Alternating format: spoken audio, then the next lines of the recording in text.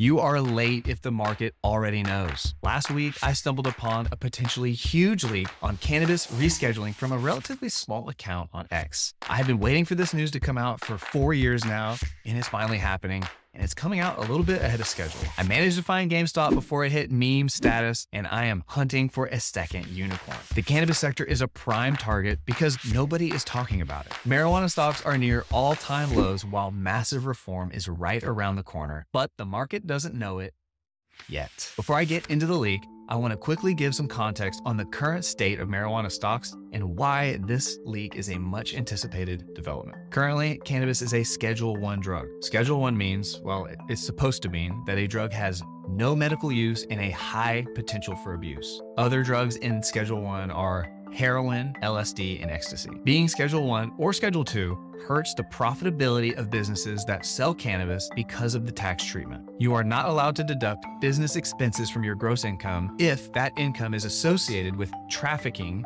Schedule I or Schedule II drugs. Here is an example of how that might play out. This hypothetical business has a gross revenue of $1 million.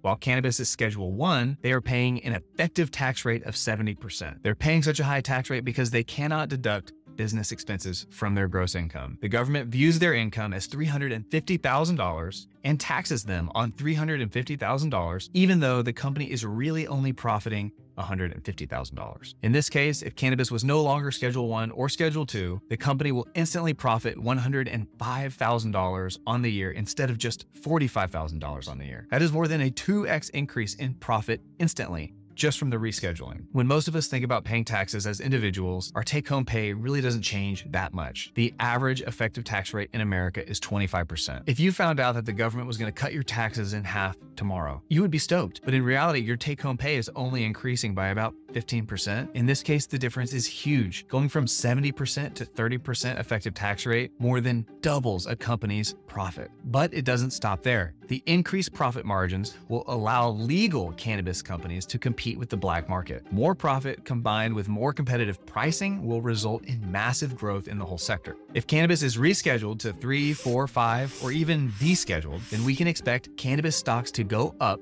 thanks to the increased profit and insane growth potential. So, will cannabis be rescheduled? The leak I referenced earlier implies that it just might. There are two ways that a drug can be rescheduled. The first path is through Congress, or the legislative branch. You can see the path is pretty straightforward.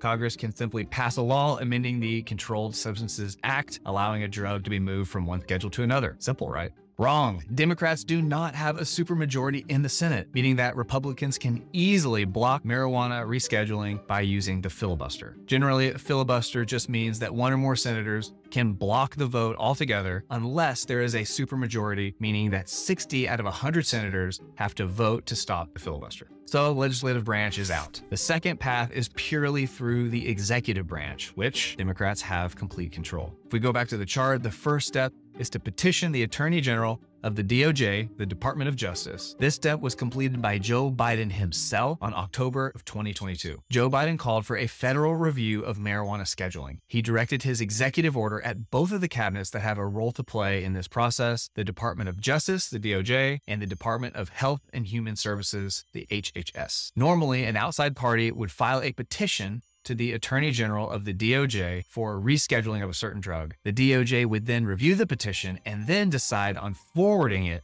to the HHS. But these two steps were simultaneously knocked out when Joe Biden issued his executive order. In step 3, the HHS then takes some time to review the 8 criteria and decide where a drug needs to be scheduled or if it needs to be scheduled at all. It took about a year for the HHS to complete step 3, and then on August 30th, 2023, they completed step 4 by formally recommending to the DEA, the Drug Enforcement Administration, that they recommend marijuana be rescheduled from Schedule I to Schedule III. So here we are, we're at the final step. The Attorney General will initiate the rule-making procedures, but it hasn't happened yet. 7 months later, the decision is still being reviewed by the DEA, who has the sole authority at the end of the day to reschedule a drug. So what's the dang holdup? Why is the DEA still sitting on this? Well, it turns out there is a second variable. The science component has been met by the HHS. They have determined that cannabis cannabis is not at high risk of abuse and it does have medical uses. But there are still legal considerations. This is where the leak I spoke of comes into play. If I go to US Code 811, criteria for classification, you can see that the Attorney General shall apply the provisions of this subchapter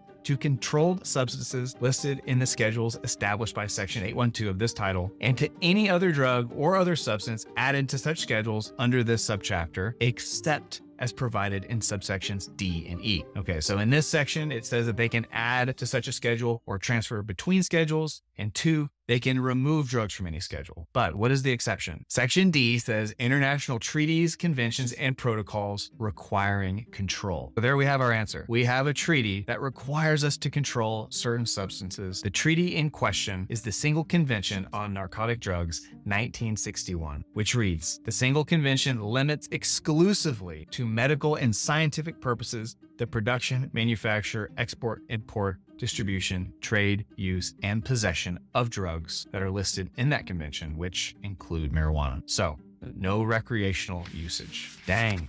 So it's over, right? Our hands are tied. Recreational marijuana isn't happening. Wait a second.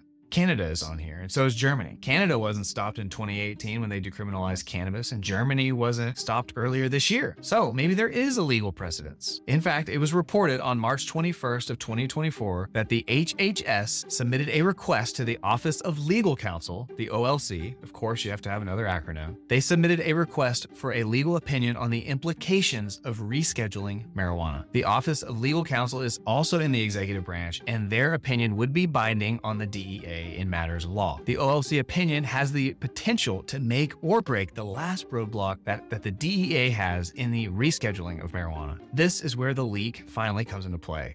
Real quick, my mission is to make investing less scary and less complicated. If you'll do me a simple favor and hit the subscribe button, I promise to continue making better and better and better investing content like this. Do we have a good?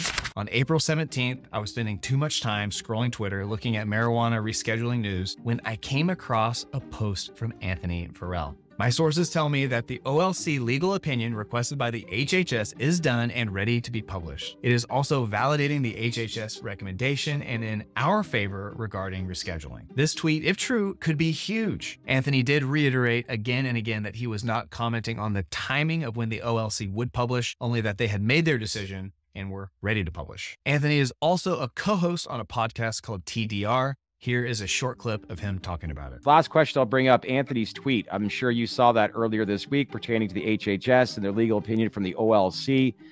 Well, look, it's just one more data point in our favor, right? To be clear, I do not know much about Anthony Farrell's credibility. I am not super familiar with him. I do know that he is big in the marijuana space and his reputation is important to him, but he's also clearly an investor in marijuana, so he would be incentivized to potentially pump the stock up. So I would want to see another source before I really jump to conclusions. Turns out there is another source. 2 days later, on April 19th, I saw more posts on Twitter referencing this same rumor that came from the Benzinga Capital Conference. This time quoting Earl Blumenauer, hopefully I'm saying that right, who is a US representative. According to MJ Biz, rumors swirled this week that the Department of Justice Office of Legal Counsel has already made up their mind. Blumenauer also said he heard those rumors, he said Friday, and as recently as yesterday, talked to some high-level people in the Biden administration. There is the assumption that this is going to move forward. It's going to be positive. It's going to be embraced. It is getting more and more difficult for me to doubt the validity of this rumor now that multiple sources have come out in the positive. With the OLC on board, I cannot see a world where the DEA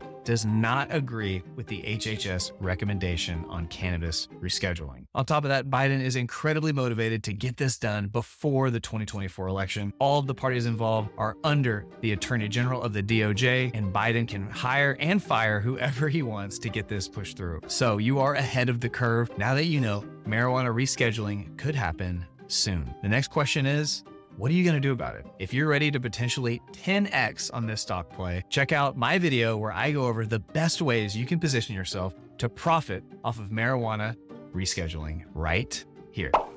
Catch you on the flip side.